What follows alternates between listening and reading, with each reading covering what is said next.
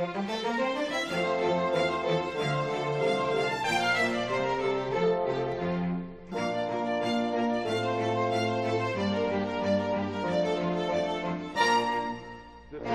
Sophia, the one we now see in Istanbul, was ordered to be built by Emperor Justinian I the Great.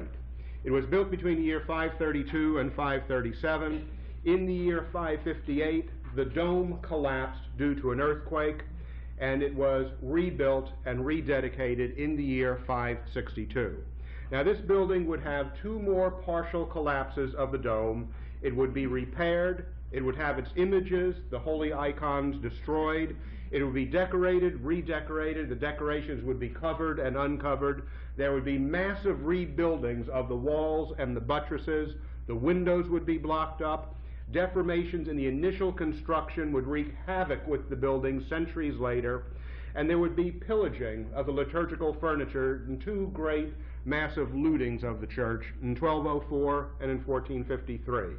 The building would be a Greek Orthodox basilica until 1204, when it became a Roman Catholic basilica.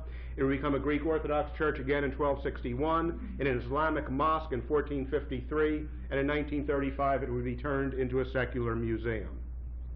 Still, despite all, the building never failed to cast a spell over those people who saw it. And when the emissaries of Vladimir of Kiev came back and described and wrote their impressions in the primary Russian chronicle, this is what they said of the church. "We knew not whether we were in heaven or earth, for on earth there is no such splendor or beauty, and we are at a loss how to describe it. We only know that God dwells there in that church amongst men."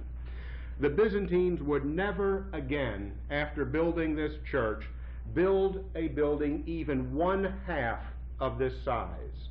The Ottoman Turks would attempt it and eventually succeed, and the building would have a tremendous impact on Ottoman Turkish architecture. So let's look now at the construction of the third Hagia Sophia during the reign and under the order of the Emperor Justinian.